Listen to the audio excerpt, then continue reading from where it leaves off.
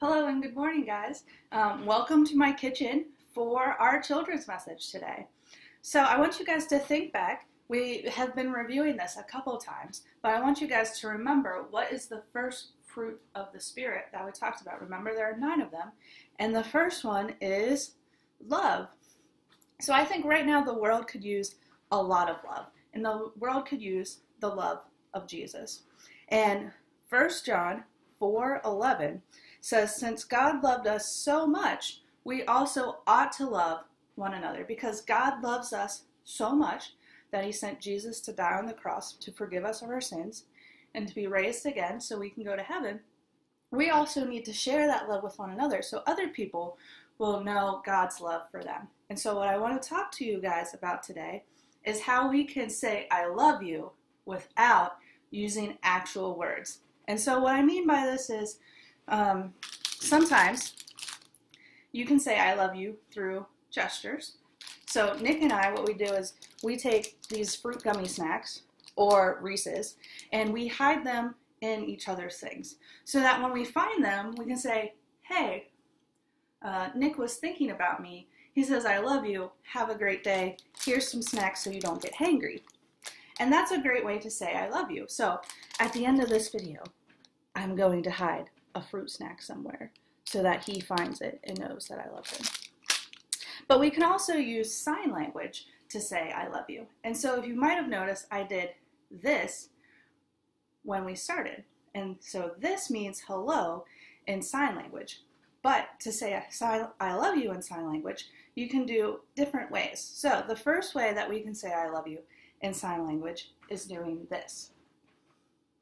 So these are all the letters for I love you put together. So this is I, L, U. I love you. So we can do that. That means I love you. Or we can do it more animated. So we can say I love you. Ready? That's I love you. We can also do Jesus loves you. And the sign for Jesus is this. That's Jesus. So we can do Jesus loves you. Ready? That's Jesus loves you. And we can tell other people that to know that we love them and that Jesus loves them. And then maybe we can tell them why Jesus loves them. All right? So we can also do I love Jesus. And we can let people know that we love Jesus. And so those are some ways that we can say I love you and share the love that God has given us with one another, that we can love one another as God has commanded us in his word. All right, so I want you to practice that week. Find ways to say I love you without using words. So we're going to pray, and then I'm going to hide these fruit gummies. Let's pray. Dear Heavenly Father, we just thank you for the love that you have given us through your Son, Jesus Christ, Lord. We just thank you for creating us. We thank you for putting us in this community, Lord. And I just ask your blessing over these children and their families, Lord, that you would watch over and protect them, that you would pour your love and peace upon them, and they would pour that love and peace onto other people. We just thank you for everything, Lord. In your name we pray. Amen. So remember, guys, I love you and Jesus loves you, okay? So I'm going to go hide these, and I'll see you guys next week. Bye.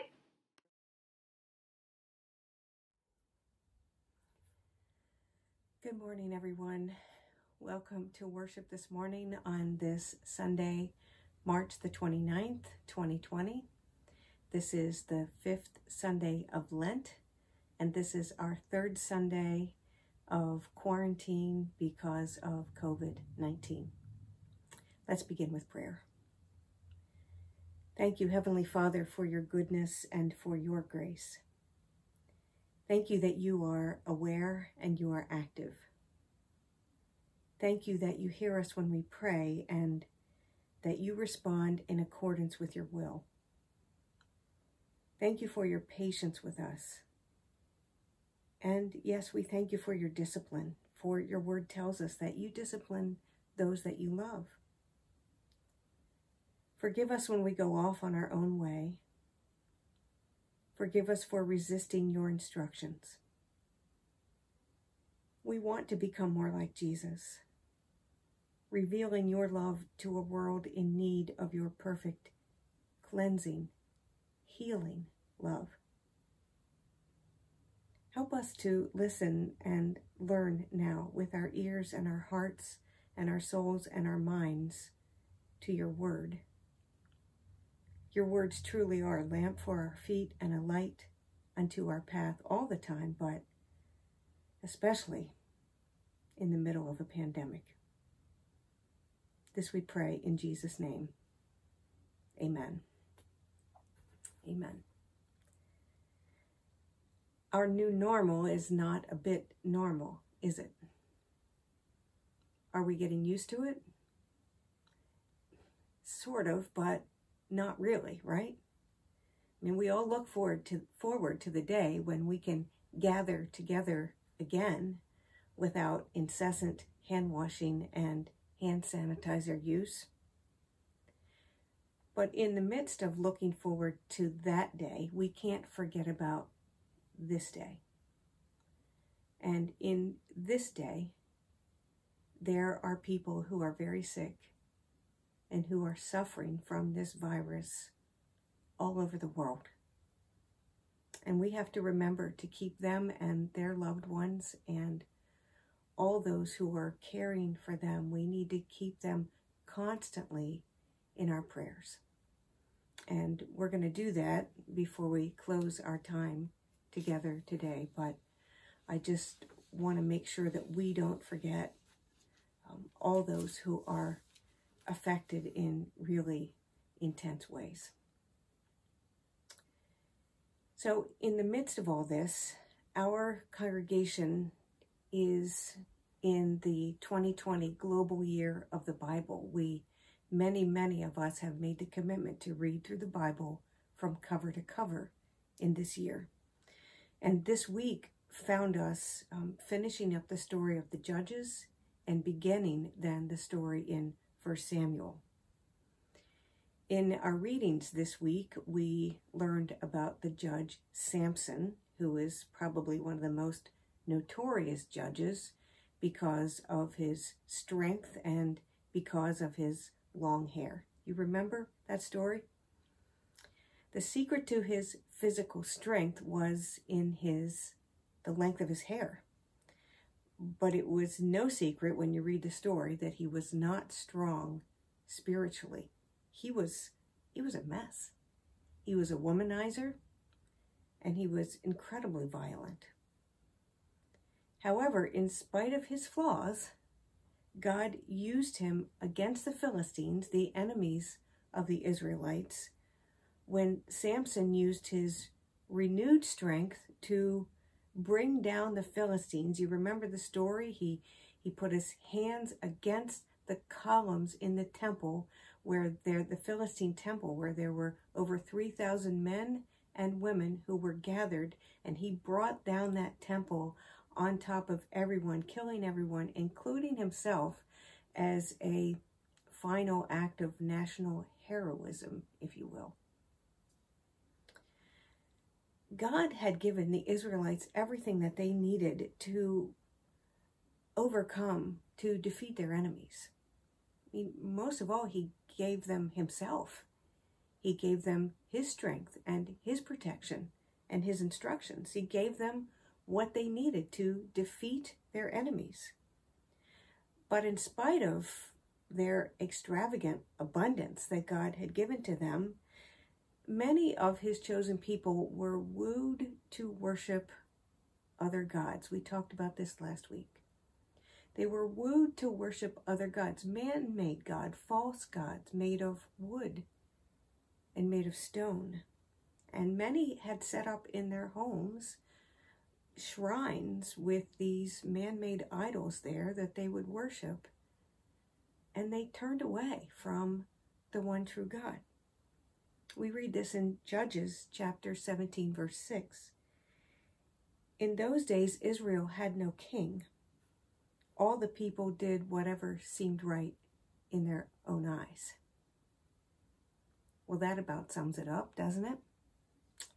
They did whatever seemed right in their own eyes. And unfortunately, we see this, don't we? In the middle of this pandemic that we are in, we have people who are not following the social distancing rules, suggestions that are being put out there. They're doing whatever seems right in their own eyes. And unfortunately, what they may be doing may be extending this time of separation for many of us. All the people did whatever seemed right in their own eyes. It's really true, isn't it, that there's nothing new under the sun. Since the nation of Israel was born, it was led by Moses, who was led by God. It was led by Joshua, who was led by God. And now it's being led by judges who were sometimes, but not so much, led by God. And this whole nation started out wanting to be led by God. But when they finally made it into the promised land after these 40 years of wandering around in the wilderness, they just couldn't seem to get back to being wholeheartedly committed to God. And they couldn't seem to get back to even wanting to be led by God. How quickly they forgot the mighty works of the Lord. So it was a time of self-rule. People did whatever seemed right in their own eyes. And so what they did is they called for a king. They went to their final judge, who was Samuel, who was a faithful and committed to God leader, committed to God judge, who wanted to and who was led by God. And they said to him, and this is in 1 Samuel 8, verses 5 through 9, they said, "Give us a king to judge us like the other nations have." Give us a king to judge us like the other nations have. And here's what Samuel did. Samuel was displeased with their request and went to the Lord for guidance. "Do everything they say to you," the Lord replied, "for they are rejecting me, not rejecting you. They don't want me to be their king anymore. Ever since I brought them from Egypt, they have continually abandoned me and followed other gods. And now they're giving you the same treatment. Do as they ask, but solemnly warn them about the way a king will reign over them." Now, why would God tell Samuel to go ahead and give the people what they want? Why didn't he just stomp his kingly foot and say, no, you may not have a king. I am your king, and I know what is best for you. Why didn't he do that? Because he knew that their minds had already been made up. He knew that they weren't going to listen.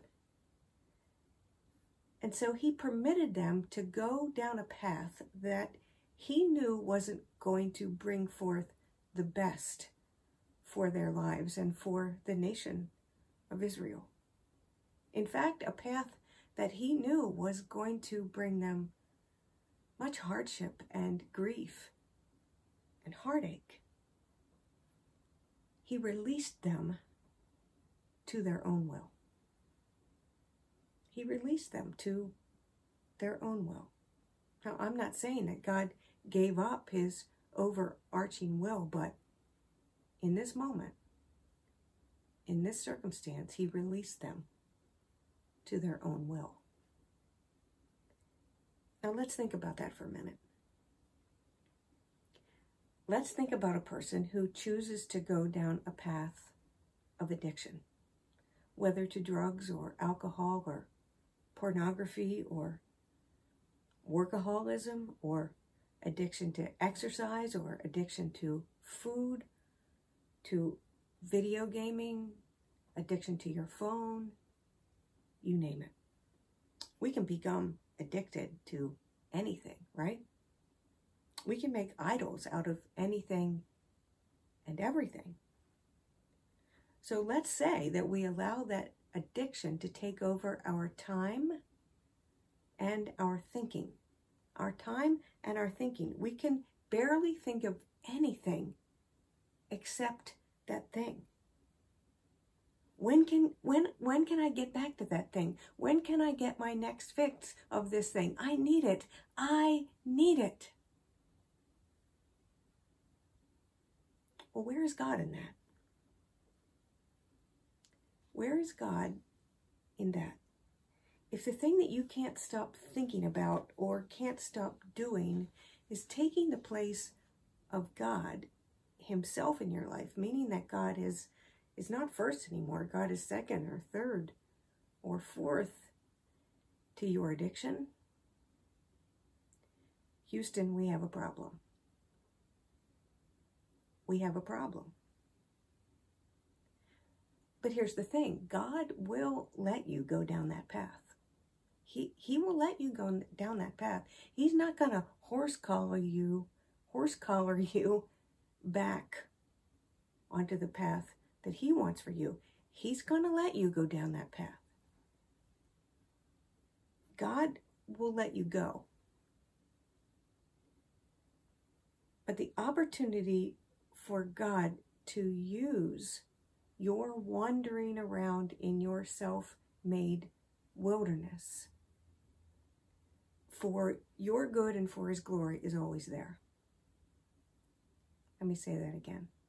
God will let you go down a different path, but the opportunity for God to use the wilderness that you've made for yourself, to use this time of wilderness for your good and for his glory is always there. It's always there. It's always there. And we shall see as we continue to read that God will use the time of the kings, something that was not part of his perfect will. God will indeed still use the time of the kings to bring forth a Messiah from the line of King David, a man who is described as a man after God's own heart.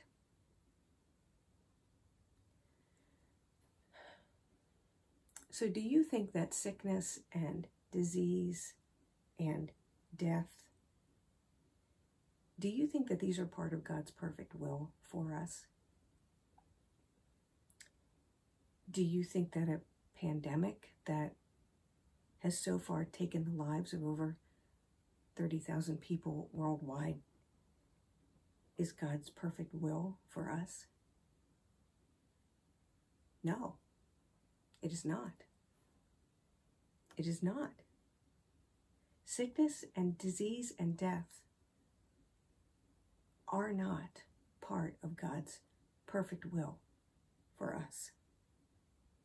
When God created the world and everything in it, including humanity, when he formed us from the dust and breathed life into our souls, sickness and disease and death were not part of his perfect will for us.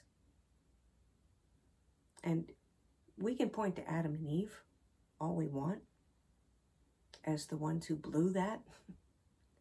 But if it wouldn't have been them, it would have been somebody else. I mean, it was really only a matter of time before someone used their free will to go against God's will and choose their own way over God's way. Adam and Eve get to be the ones who are known for that forever, but it could have been anyone else. Now, at that point, God could have turned away from us. God could have turned away from humanity, just turned away from us and said, that's it. You made your choice. You're on your own now until you die. Now that death is part of your reality, and when you die, that's the end. That's it. So long. End of your story. End of this story. But God didn't do that. God couldn't do that because the God who made us loves us. He loves us with a perfect, everlasting love, and he wants us to know him. He wants us to know his love. And he wants us to come back onto the path of his perfect will for us so that he can bring forth his best out of us with him. So that he can help us to live out our best lives with him. God can use anything. God can use anything to bring about his perfect will for us and for our country and for the world. God can. God can use anything, including Israel's clamoring for a king, including a pandemic, including the things that we have set up as idols in our lives, including the things that are maybe rising up inside of you in the middle of this quarantine that aren't all that pretty. Maybe God can use anything because of Jesus's work on the cross for you and for me, because he can use anything to make all things new. To make all things new. He gives us a new heart. He gives us a new purpose. He brings us to a new place of setting our feet on the solid rock of faith in Christ. He gives us new hope. He gives us new freedom within his perfect will that, quite frankly, folks, changes everything. Listen to these words from Romans. This is chapter 5, verses 1 through 5. And this is from the paraphrase of scripture called the Message. By entering through faith into what God has always wanted for us to do. Let me back up. By entering through faith into what God has always wanted to do for us, set us right for him, make us fit for him, we have it all together with God because of our Master Jesus Christ. And that's not all. We throw open our doors to God and discover at the very same moment that he has already thrown open his doors to us.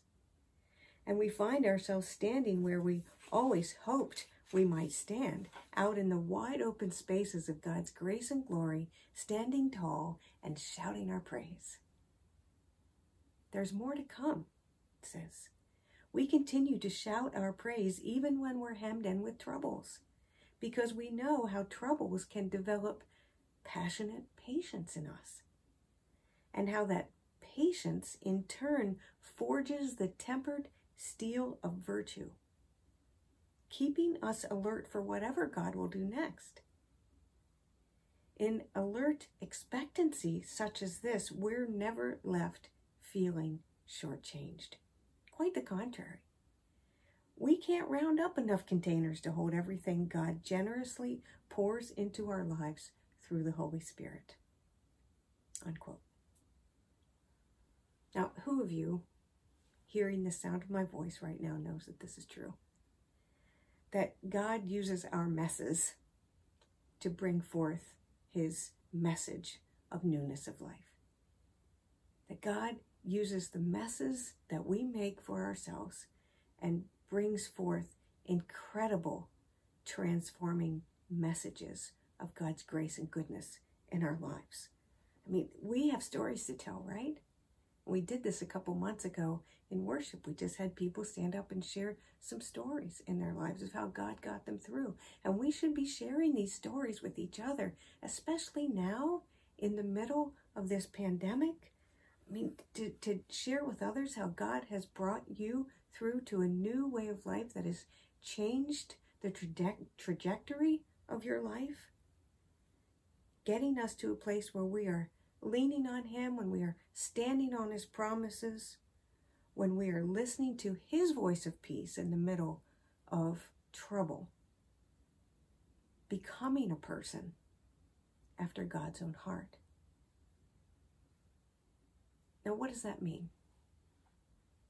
And what does it look like to be a person after God's own heart? Well, I think one way that we can learn that is to look at what it doesn't look like. I mean, Saul became the first king of Israel, but he was incredibly flawed. And it seemed at first as if he was about following God's ways, but it became obvious in not too long of a time that he really wasn't after God's heart. He was after Israel's heart. He took credit when his son Jonathan had won a mighty battle. He wasn't even there, but he took credit for the victory.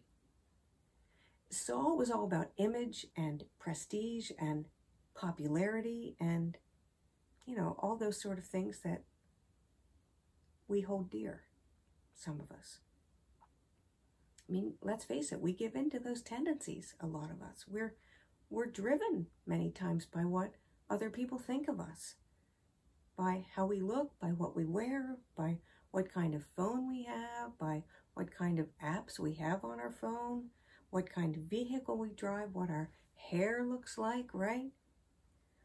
What kind of video games we play, and whether saying that we are a Christian is cool in a particular circle or not. We give into these tendencies about what people are going to think of us, right?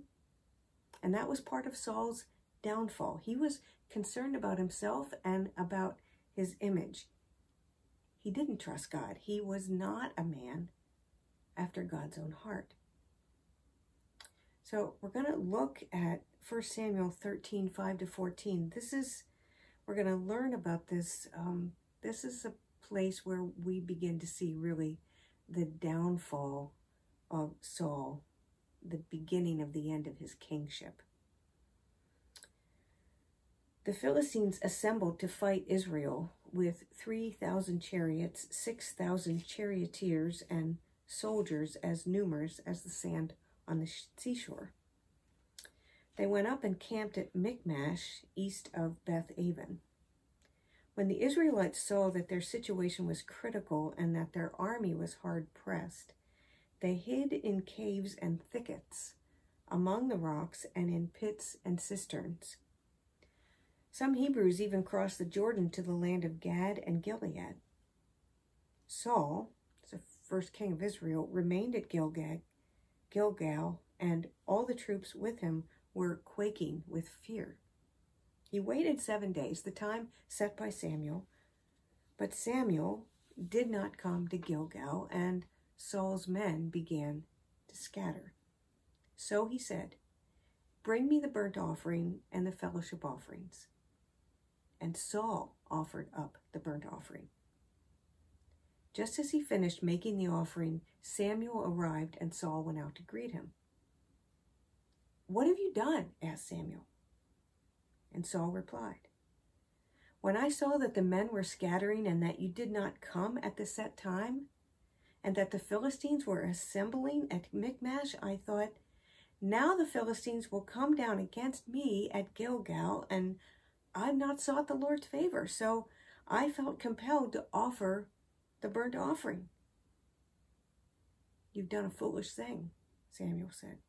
"You've not kept the command the Lord your God gave you, and if you had, he would have established your kingdom over Israel for all time. But now, your kingdom will not endure. The Lord has sought out a man after his own heart and appointed him ruler of his people, because you have not kept the Lord's command." Did you see that? And Saul was more concerned about himself and what his lack of action was going to look like to his men. He was more concerned about that than about listening to God. I mean, he knew the law. He knew that a king was not allowed to offer sacrifices. He knew the Mosaic law. Only a priest can do that. He was supposed to wait for Samuel, but he took matters into his own hands. Now, I've never done that. Been impatient, I mean. Right? I mean, we do this all the time, don't we? We ask God to help us in some way. We seek for direction, but then we don't wait for him. We don't wait for his instructions. We want to resolve our situations, so we just do whatever seems right in our own eyes. Anybody want to put your hand up and confess that you've been there and done that? I've been there and done that more times than I would like to confess. It's hard to wait on a lot of things, right?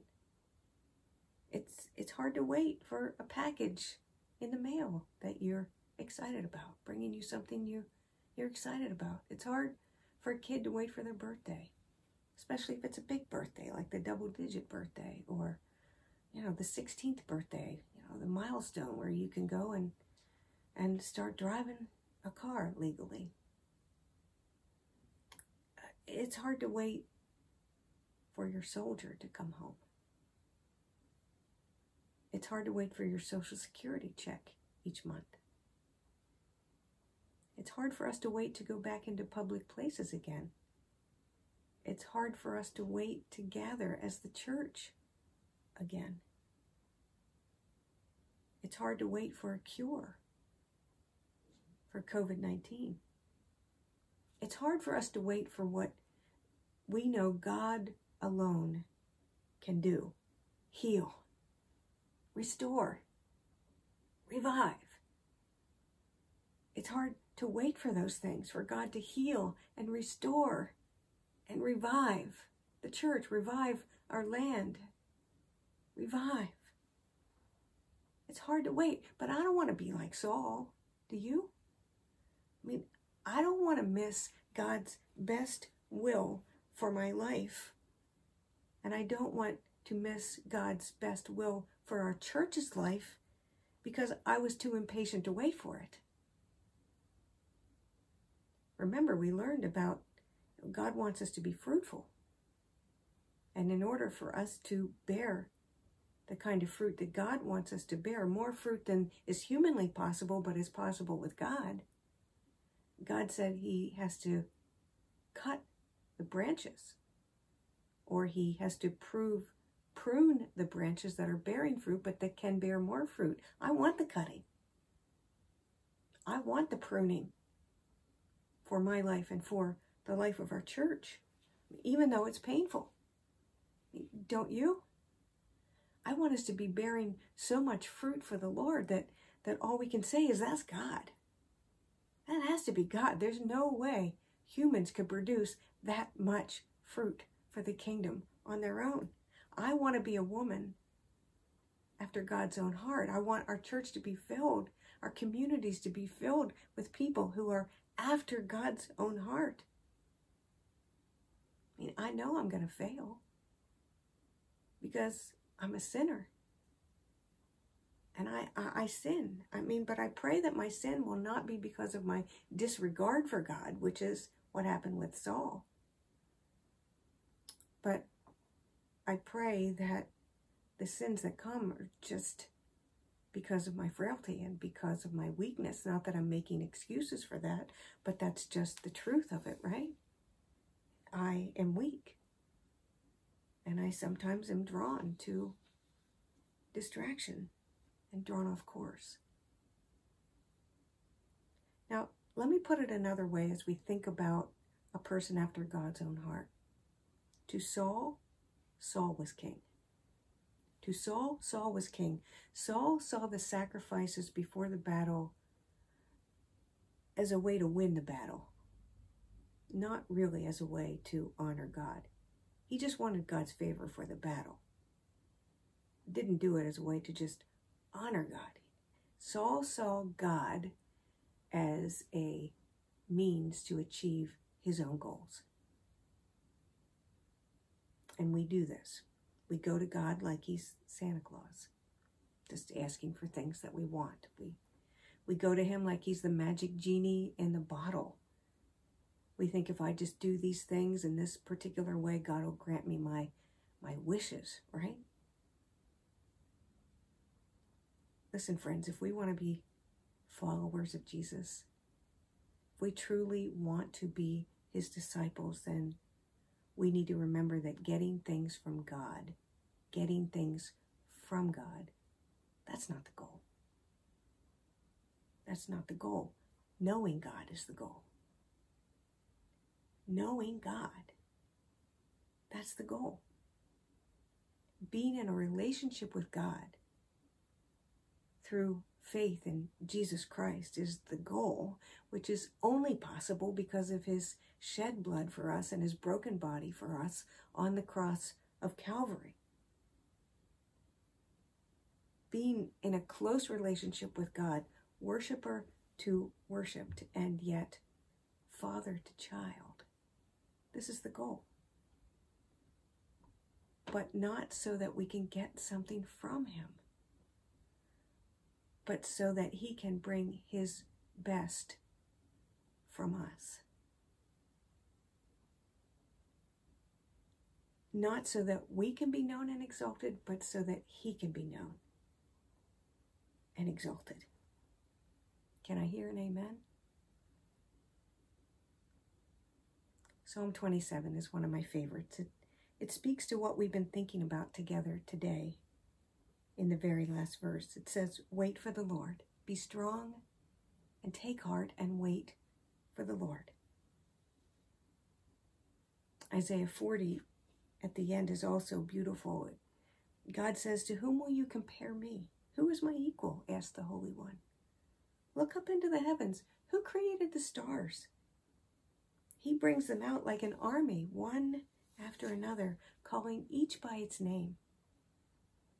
Because of his great power and incomparable strength, not a single one is missing. Oh, Jacob, how can you say that the Lord does not see your troubles? Oh, Israel, how can you say God ignores your rights? Have you never heard? Have you never understood? The Lord is the everlasting God, the creator of all the earth. He never grows weak or weary. No one can measure the depths of his understanding. He gives power to the weak and strength to the powerless. Even youths will become weak and tired, and young men will fall in exhaustion. But those who trust in the Lord will find new strength. They will soar high on wings like eagles. They will run and not grow weary. They will walk and not faint. The New King James translates that last verse, but those who wait upon the Lord. But those who wait upon the Lord. Waiting is hard. Trusting is hard. But not waiting. Not trusting. Just doing whatever seems right in your own eyes, long term is a whole lot harder, friends. During this time of waiting for so many things, let's wait patiently by the grace of God with trusting hearts in our God and in our King, who has already given us everything that we need in Jesus Christ the Lord. Amen. Amen. Let's pray together, okay? Almighty God, through the power of your Holy Spirit, you enable us to do and to be more than we can think or imagine. Come now as we pray. Dwell within us in a new way. Make us strong to do your work and your will, even and especially now, this work of prayer.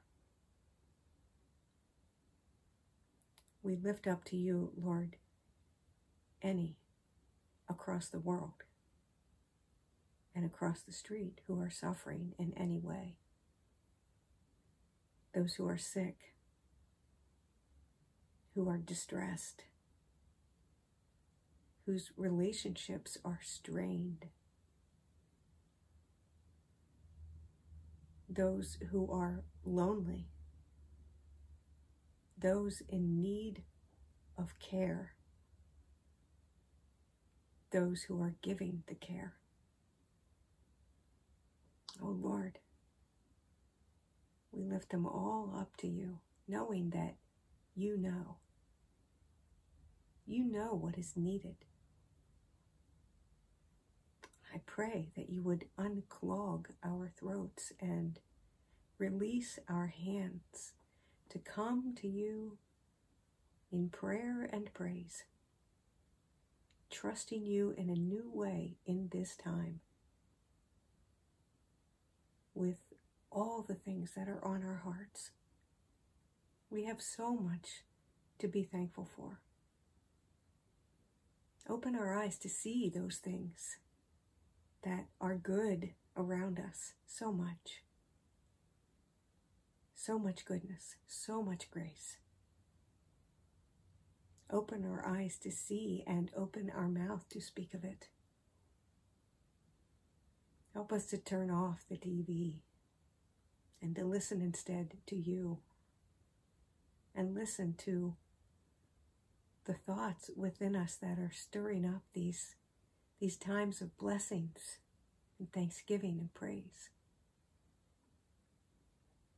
And Lord, help us to be your people of prayer, not to neglect this all-important work of praying for one another, of entrusting those we love and those we don't even know, but those you love, to your care, to your mercy, to your compassion.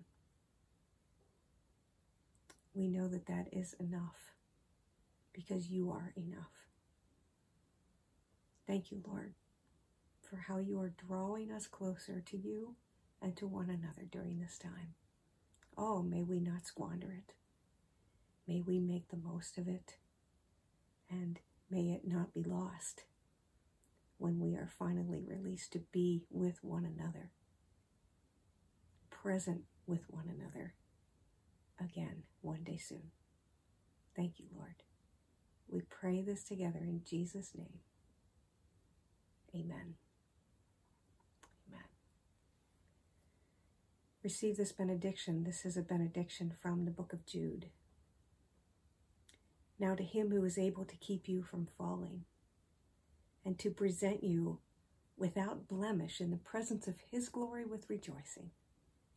To the only God our Savior through Jesus Christ the Lord be all glory and majesty and power and authority, before all time and now and forevermore. Thanks be to God. Amen.